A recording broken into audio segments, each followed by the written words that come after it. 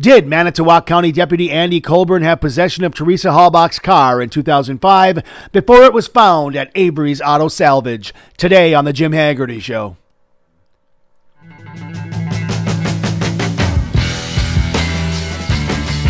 Welcome back, everybody, to another special report. Convicting a Murderer, Episode 6 is now streaming on Daily Wire Plus. Of course, it is the 10-part rebuttal to Making a Murderer, and fair disclosure, I have a role in Convicting a Murderer. I reported extensively on the Stephen Avery case after Making a Murderer dropped in 2015 on Netflix, and my investigative anecdotes are sprinkled throughout the rebuttal series. That, again, is in its 6th episode, dropped today. And we're still talking about Andy Colborn, folks, and whether he actually helped plant evidence to frame Stephen Avery and later Brendan Dassey, including Teresa Halbach's 1999 Toyota RAV4, which was discovered on November 5th, 2005 on the Avery property. Most importantly, folks, we are still talking about Colborn, because did he, the question is, make a dispatch call to verify the RAV4's license plates on November 4th? Well, looking at these license plates, let's jump in. Now, the theory is that Colborn either had possession of the car or the plates, and he was looking at the plates again when he called dispatch to confirm those numbers. Now, that theory, it's not the first time. Now, for those who are who may be watching Making a Murderer for the first time, this may be the first time they've ever heard of this theory. But if so, it's the first time it was ever introduced. Now, this theory, all of the framing defense was started by Stephen Avery long before he even knew who Dean Strang and Jerry Buting were. Stephen Avery started talking to reporters, TV reporters, the night that Teresa Halbach was reported missing. TV cameras were rolling outside of Stephen Avery's house, or the day after, and he immediately started to talk about himself as a suspect and whether Manitowoc County was setting him up. So there's this framing defense and cops planning evidence started right before the bones were found, before the car was found, and it ramped up as Avery evidence started to stack up against Stephen Avery. And the theory that Andy Colborn was involved in this and he made this nefarious phone call was floated by Dean Strang at trial, with the idea to get the jury to believe that Colborn didn't have a warrant to seize the vehicle on November 4th, so he helped orchestrate the November 5th discovery. Now, of course, had it worked, it would have been a huge boon for Strang and Buting, since they also attempted to impeach Pam Sturm's testimony about how she actually found the Toyota on the salvage yard, at the salvage yard. Nevertheless, the theory about the license plate call grew even bigger legs when Kathleen Zellner included it in her 1,200-page, her first 1,200-page motion to win Stephen Avery a new trial that was filed in 2017. Now, she actually adds to the theory in that initial motion.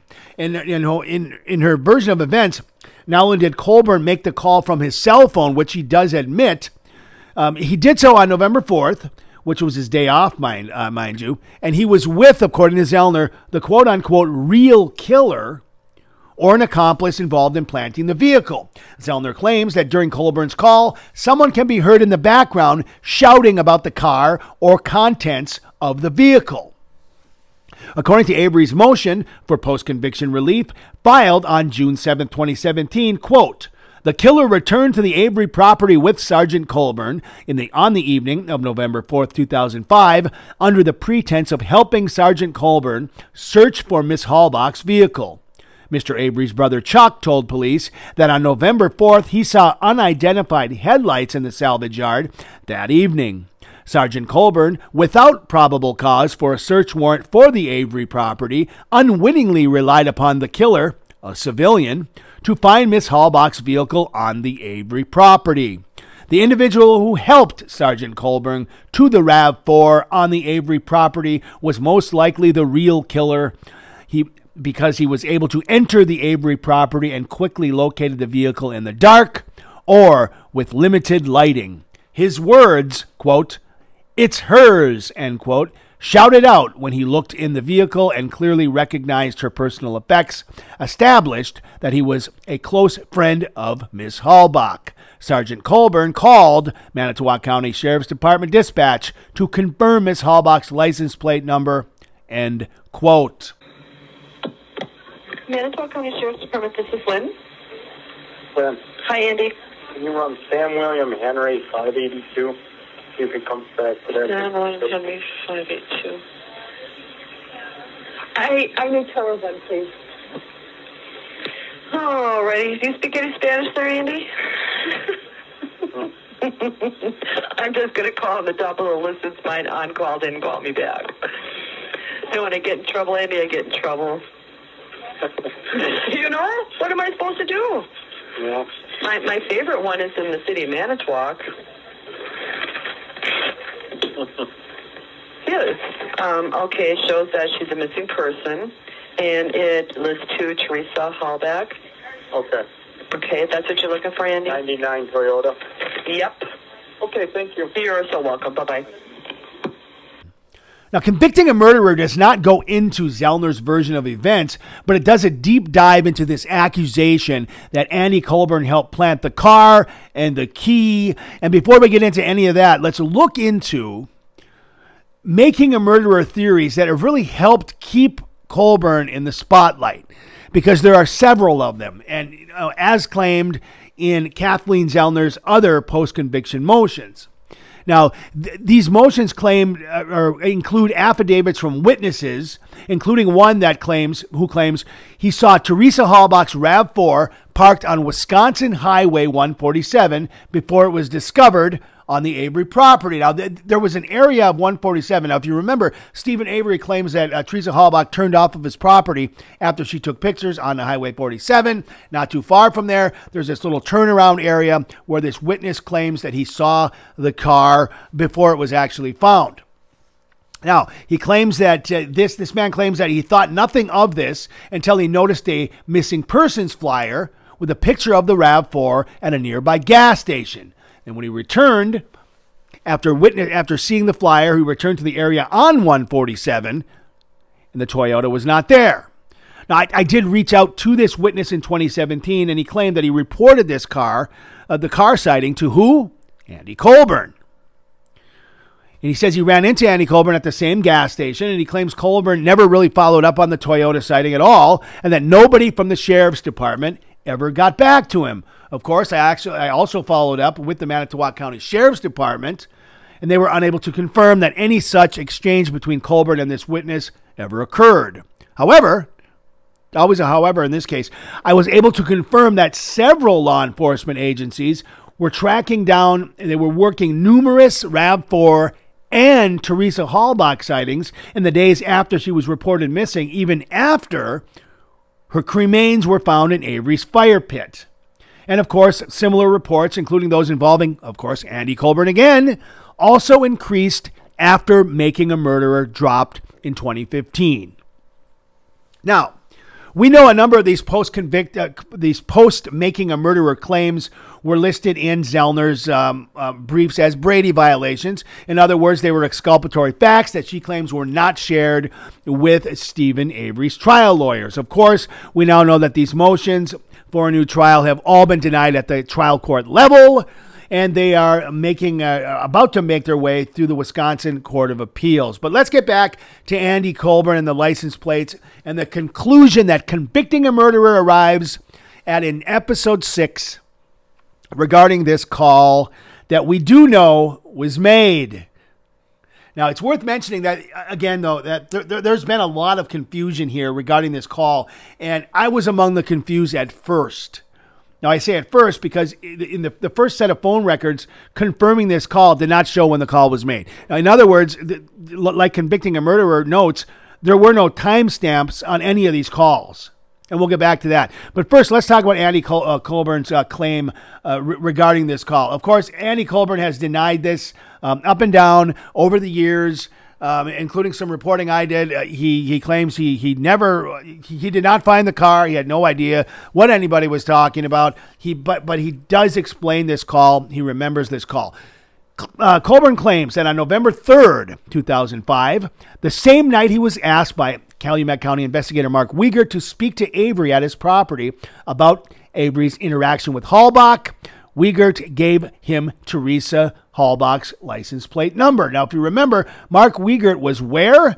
After Teresa Halbach's mother reported her missing on November 3rd, 2005, Mark Wiegert and various other officials met the family and friends of Teresa Halbach at Teresa Halbach's home, where they were collecting personal items, including hairbrushes. We know there were some personal effects like that taken.